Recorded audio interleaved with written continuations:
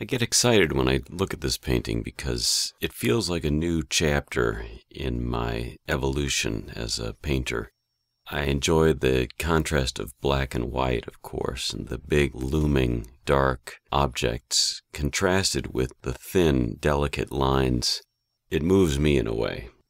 I call it number 31, and I only number my paintings because I don't want to pigeonhole or describe what I think I see or what I have decided to put down on the canvas.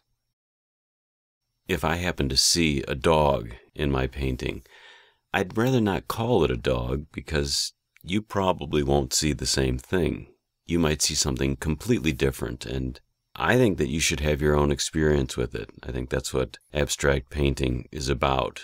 It's allowing the viewer to have their own experience, and that experience, of course, is unique.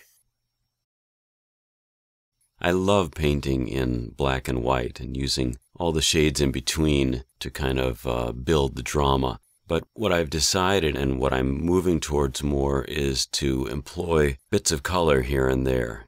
I think that does really ramp up the drama of the painting and creates more contrast. This painting has a kind of industrial feel to it. The dark figures, which are fixed, maybe pressing against each other, with the other smaller dark figure that seems to be floating in time and space. I hope that it evokes some sort of emotion, some feelings, and I invite you to enjoy this particular painting titled Number 31.